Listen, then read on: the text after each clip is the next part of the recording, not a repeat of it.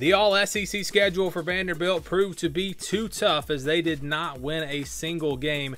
You look back to their schedule, and they didn't have to play Alabama, and their game against Georgia got canceled, so it could have been worse.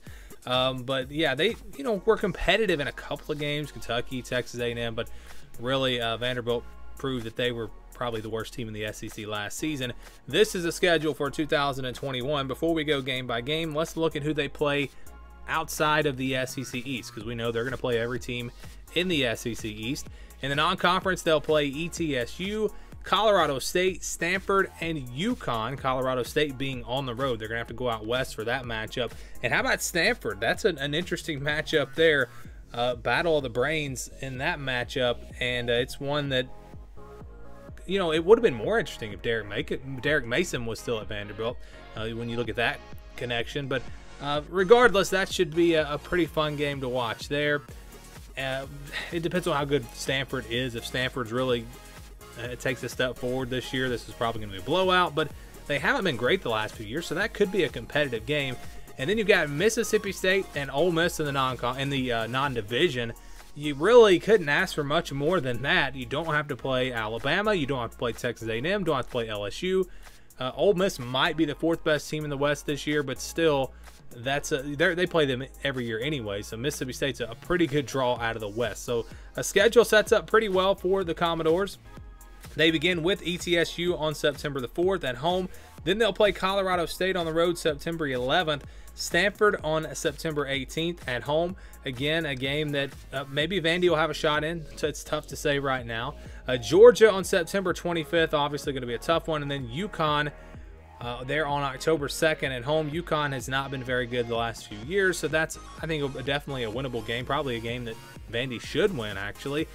If they were able to somehow beat Stanford, this team could actually start off 4-1. I mean, it could be a good start for Vandy, but then you look at the rest of the schedule there in the SEC, and the wins just seem like they're going to be tough to come by. Florida there on October the 9th on the road. Got to play in the Swamp.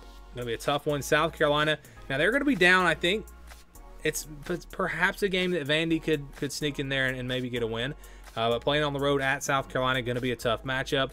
Mississippi State at home October the 23rd. Get them at home. Maybe that's a game you could maybe still a win in. Missouri there on it should be October 30th, a typo there.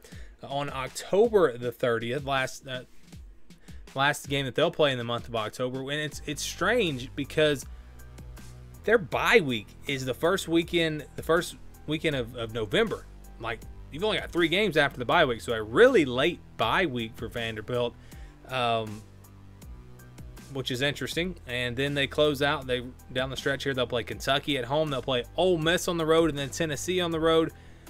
So again, the schedule is going to be tough for them just because it's Vanderbilt, and they're probably going to be, I would say they're going to be underdogs in 9 of their 12 games probably. So again, a tough schedule for Vandy, but it could be much worse. I think really the schedule sets up in a way where if they make some improvements and Vandy's a good bit better than they were last year, there are wins on the schedule that could possibly happen. And who knows, Vandy could maybe even make it to a bowl game. They don't have any real tough stretches. I mean, you Georgia, you have Florida. Those are probably going to be the 2 toughest games. Missouri and Kentucky will be pretty tough. They're back-to-back, but they're at home. How about that stretch right there from Mississippi State to Kentucky? All 3 of those games at home. So again, there are some opportunities here for Vanderbilt in 2021. A schedule that sets up in a way that they could potentially have some success, but of course they're going to have to do it on the field. They're going to have to play better to have a chance to win a lot of these games.